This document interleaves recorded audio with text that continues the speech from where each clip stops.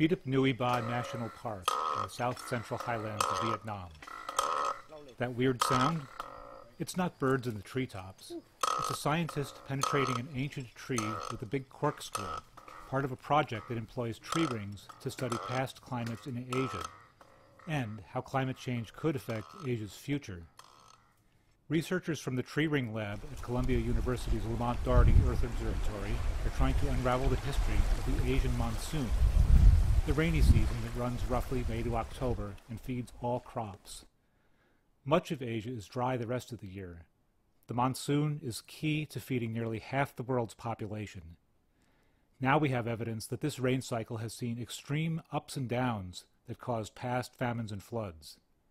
And scientists think that rising global temperature could make it more extreme.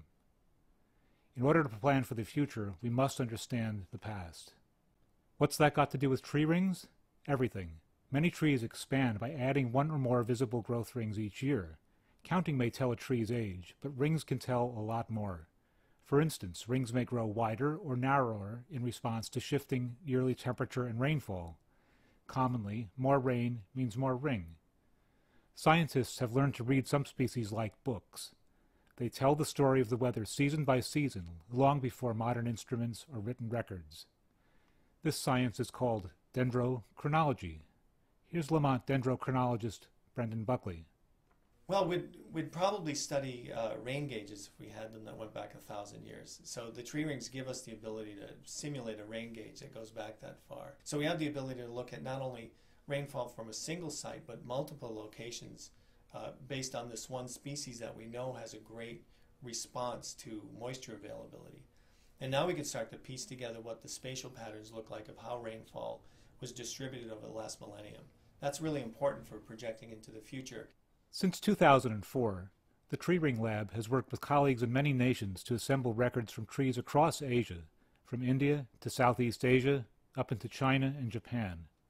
There's Vietnam's Bidup Nui Ba National Park, where Buckley has been working recently.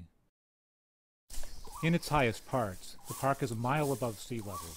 It's a long trip in there with rangers, up slopes, through brush, over streams, and finally through deep cloud forest along the ridgetops.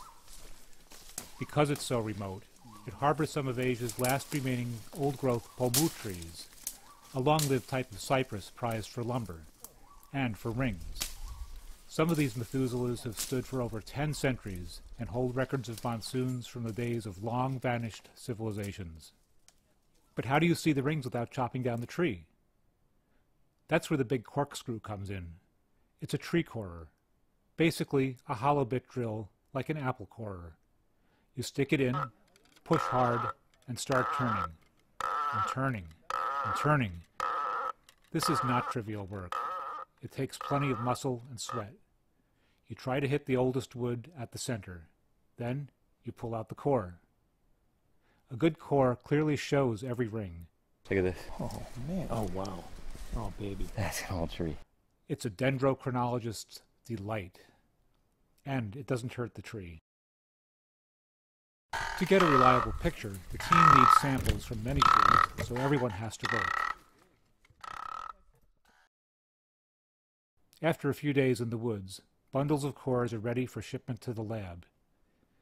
That's where the real work begins. Months of microscopic inspection to date the rings, compare them with each other, and translate them into yearly rainfall data. Here's a chart of rainfall since the 1300s measured by pomu trees at Bidup Nui Ba. What they reveal is startling. Shown here in red is a reconstruction of devastating megadroughts that have swept successive regions of Asia over the past 600 years. During some of these periods, the rains failed for decades. This one here, spanning what is now Vietnam, Cambodia, Laos, and Thailand, occurred from 1362 to 1392, then again from 1415 to 1440. Archaeologists have long puzzled over why the great Angkor civilization of southern Cambodia mysteriously collapsed around this time. Angkor, it turns out, was highly dependent on irrigation. With this new climate data in hand, it looks like failure of the monsoon may have helped kill an entire society. Rings show similar droughts in the late 1700s. during the downfalls of other powerful kingdoms in Siam, Burma, and Vietnam. Rice paper scrolls from this time, kept in Buddhist temples, were recently translated in Thailand. They corroborate the tree rings with accounts of extreme weather, including floods, as well as famine. This is not just ancient history. Modern weather measurements, along with natural records like tree rings, suggest that the monsoon is governed by natural interconnecting cycles of rising and falling temperatures in the Pacific and Indian Oceans. These cycles, including the one known as El Niño, may repeat over months, years, or decades. These, in turn, drive patterns of evaporation, wind, and precipitation across the Asian landmass. That, we believe, is what makes the monsoon work. If those cycles get out of whack, there's trouble. Climate modelers fear that rising global temperatures could alter the strength, timing, or location of these cycles. That, in turn, could alter the monsoon and make extreme weather, like that of the past, more likely, and even more extreme. Dry seasons could become drier and longer. When rain does come, it may be too heavy. Things may already be shifting. Here's the Vietnamese capital of Ho Chi Minh City in November 2007. People in Vietnam and surrounding countries are already closely packed, often close to sea level, and at the mercy of seasonal rains. They are at ground zero for climate change.